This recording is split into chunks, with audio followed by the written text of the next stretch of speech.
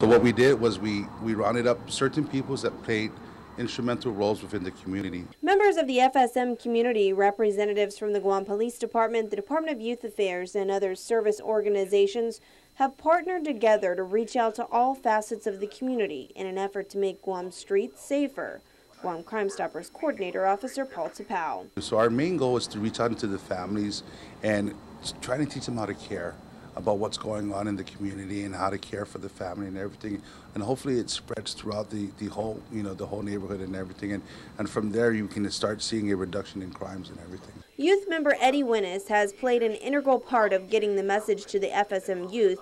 He and several others started a group, Nate Wind, last year in an effort to show island residents that there are positive contributions made every day by FSM citizens who call Guam home. A lot of things that we hear and that people know about is always the negative impact that Micronesians have.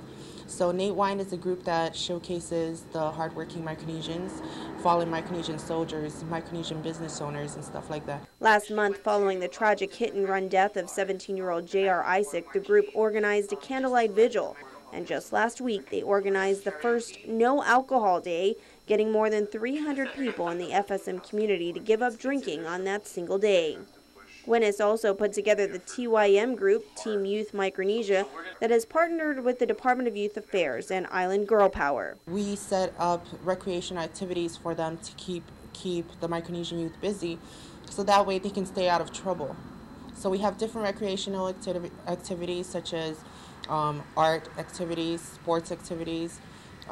We also have tutors, we have music activities and dance activities. This community outreach program is designed so it's inclusive, not exclusive of FSM, persons of FSM, but it's inclusive of our Chamorros, our locals, our Filipinos, our locals, and I'm going to keep saying our locals because you stay here long enough, you become local. DYA Director Adonis Mendiola says the outreaches are meant to help the FSM community take the beginning steps of having safe and healthy neighborhoods. United like this, we can see all of Micronesia coming together. Winnis, in the meantime, will share his message at island campuses beginning at JFK on March 28th.